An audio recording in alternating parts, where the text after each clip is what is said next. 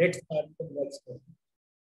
Today we are going to learn, this is the next option, that is table. Okay. Last time we have completed this particular, all the options in this section, and here we have already known about Yes, this sir. particular text tool. And next one, that is the table tool. Just click on this. And if you want to just decide the number of rows and columns for the table, you can easily just type here the rows and numbers, rows and columns number. If you want to just number of columns, that is 5 or 6, and 6 rows, and number of columns will be 4 or 5.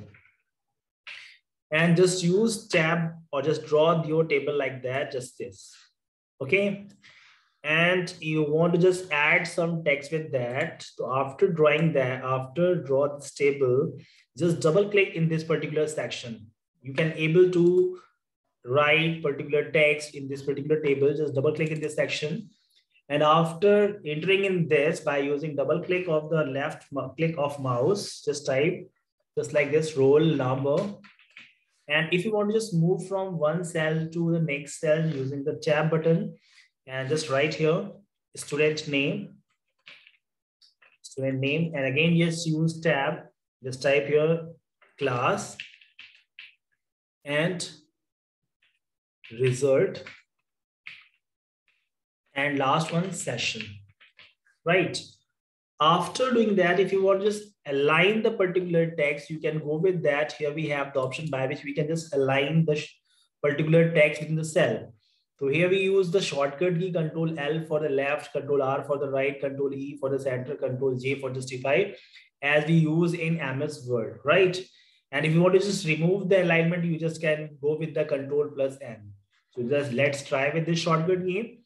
Just press Control plus R. You will get the position right. R for left, right, L for left, E for center, J for justify. If you have the multiple lines, then you can go with the justify, right? So firstly, just place your cursor and press E. Yes, sir. And press Control E. You can easily handle this particular text with that. Okay. And using tab to move from one cell to another, and again, just go with that and use the type some roll number like that, and type some name, Sonia, and class test and result pass and session 2021-22. Right. So you can just type this particular data and you can manipulate your data in Corel Draw as well. Just type here Ashish and this is class and result fail and 2021-22. Right. And you want to just align this particular text, you can just try the shortcut key as I told you. If you want to just make bold this particular text, just select it and click on B. But we can't select the all cell and use the property. We can use the text property separately. For example, if we select it and click on B, is it possible? Just select it and click on B, or you can use directly Control plus B for the bold, right? Control I for the italic, Control U for the underline. You know very well, okay? And after making the data, if you want to just remove this particular columns and convert the table into text, how is it possible? Okay, so firstly, we have to place your cursor in this particular section, and here's the table options available there, right? So we can use the this table, that is a create new table. You want to just create new table, you can also go with that, and you can also use this tool to create the table. Okay, next one, that is the convert text to table, right? And here's the last option, convert table to text. You can go with that. At the last, we just go with that this tool. Firstly, we just use what? Insert. If you want to just insert the column between these two columns, okay, new column between these two columns, you can go with that. And here we have insert. You can insert the row, column, and left, right, row, columns above and below. You need to just select the particular cell like that. Just hold it and drag it. It will select it like that, right? And then you can go with that and just click on insert. You will get all the option is activated here or activated here. You can choose any one. Here we choose what column to the left. Just see there, a left column coming with that, right? You can also go with that if you want to just insert the new row. You can go with that at the bottom or top. Here we want to just row below. Just click on this. You will get the new row at the bottom. Understood? And similarly, if you want to just delete this row, firstly you just select it and then you just move on table. And here's the next option, delete. If you want to just delete the row, just go with that. So here we have the option by which we can just manipulate the rows and column by using this tool. You need to just select the particular cell. If you don't want to select this, you can go with the tool. Just click on table and here we have the select option. If you want to select the cell, just select it. Row, column, you can choose anyone. So here we choose cell. That's why it is selected here, right? Next one, just move on the table, and if you want to just delete this particular column, just go with the column. It will delete from this section. You will get the previous data like that. Clear? Next option, here we just choose the next option, that is the distribute. Why we use distribute? For example, if we have a different width of the particular, for example, here we have the different width of the columns like that. Okay. There are odd width of this particular table columns. So firstly, just select all the columns like that. And if you want to just equalize the column width of the table, you can move on this distribution or distribute option and click on row evenly. So here we want to just column evenly because height of the each row is equal. So we want to just adjust the column width equally by using this option. Just click here. What happened? All the columns with equal size, right? Equal width. Understood? Yes, sir. Next one, just click on this and here we have the merge cell. You know very well why we use merge cell. If you want to just make multiple cell into a single cell, if you want to just convert all the multiple cell into a single cell, you can just select the multiple cell and just use merge option, merge cell option. We have also the option by which we can, here we have the option by which we can just merge it. Just click on this. It is the option by which we can just combine the cell. It's shortcut key Ctrl+M. You can go with that. And if you want to just split the cell, here we have the next option. Just move on this and you can just get the previous step or previous cells like that. Understood? So this is the tool by which we just merge the cell. And if you want to just again just want to get the previous, undo the combine, just click on this, you will get the previous one.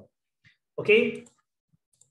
And if you want to distribute, if you want to just split this particular cell into two columns, so you need to just move on here and just use the select cell.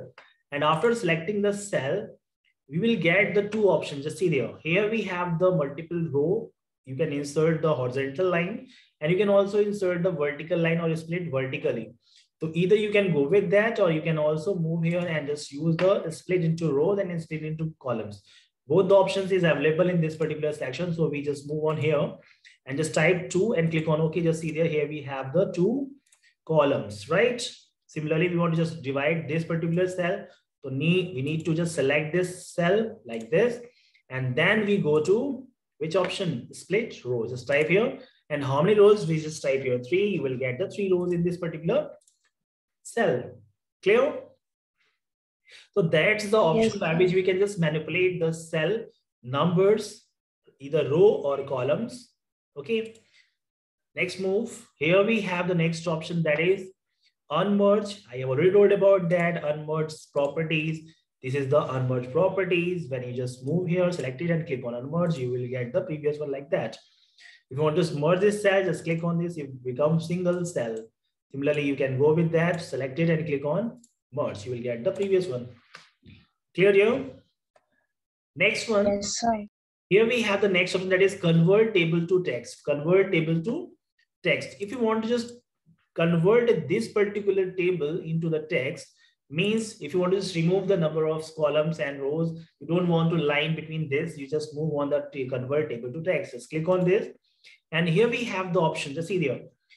You want to just use separator. What do you want to separate? Use separator. We can use separator as a comma, tab, paragraph, or anything. So here we use comma as a separator, right? Comma as a separator in text. Just click on OK. You will get the comma between the words, okay? Between the headings or field names. If you want to just invert this particular table into text into table, just move here. And here we have the option, that is convert text to table. You can go vice versa, either text to table or table to text. By using this, you can easily convert the text to table, but we need separator, just like comma here. That's why we use here comma and click on OK. You will get the column like that. Understood? If you don't want this separator as a comma, you can go with that and choose your character by using the last user define and use the symbol minus like that. Or you can also use the star symbol like that. Double star, you can go with that star symbol like that, right? Double star and click on OK. So you just get the double star between the words or between the different cell values. Understood?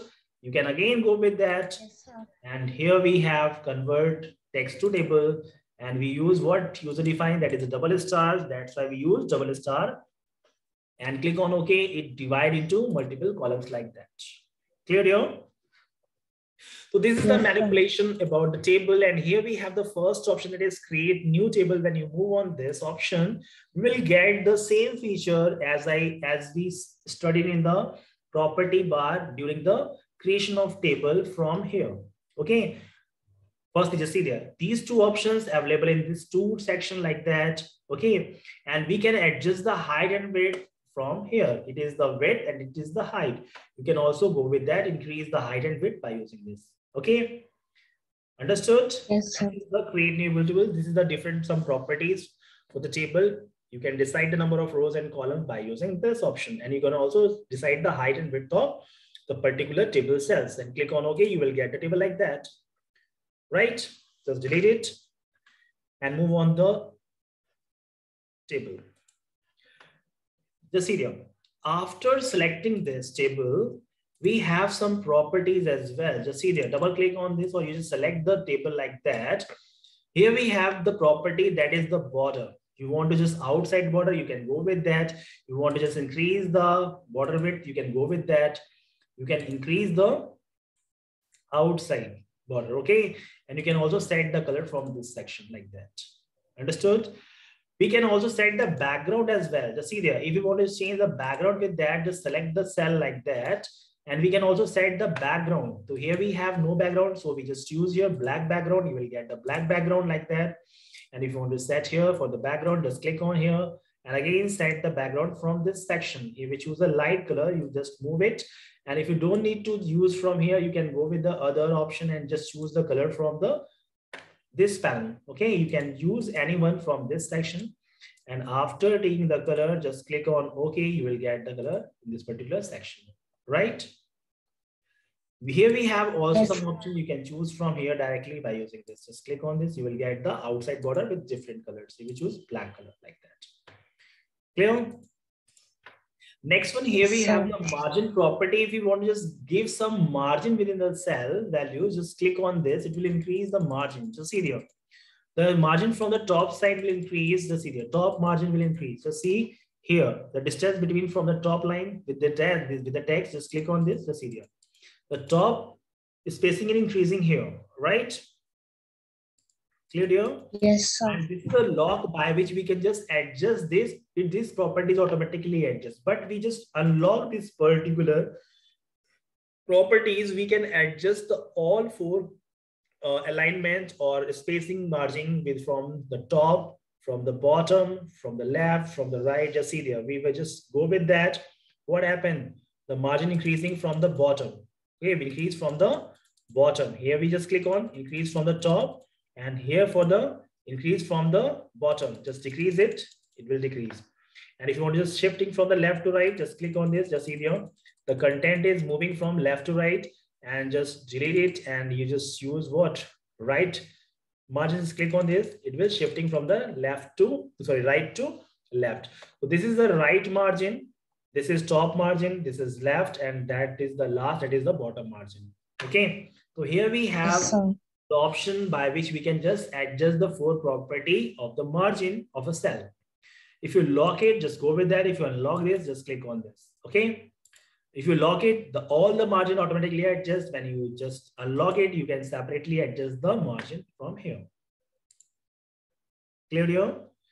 Next property. After doing that, just select the cell like that.